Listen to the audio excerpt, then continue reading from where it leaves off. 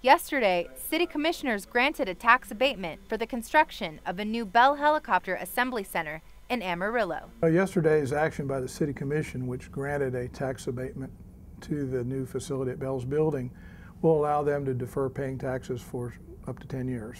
The almost 250,000 square foot building will house initial production of the 525 Relentless. For many, the business move was necessary for the good of the city. There's a lot of people that would love to have Bell Helicopter come into their community.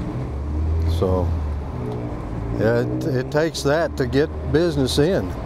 The Amarillo Economic Development Corporation is hopeful that the new project will help boost local economy. And a project like this brings new jobs, brings new retail sales, brings new general spending, brings new local government revenue, all things good for the economy. They also anticipate an increase in job growth and revenue within the city.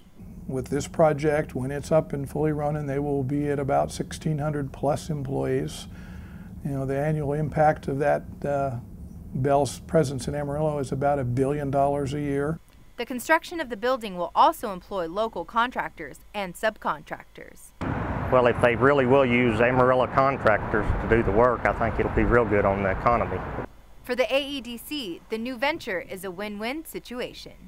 That keeps local people employed, that keeps the money local, and that is always good for us.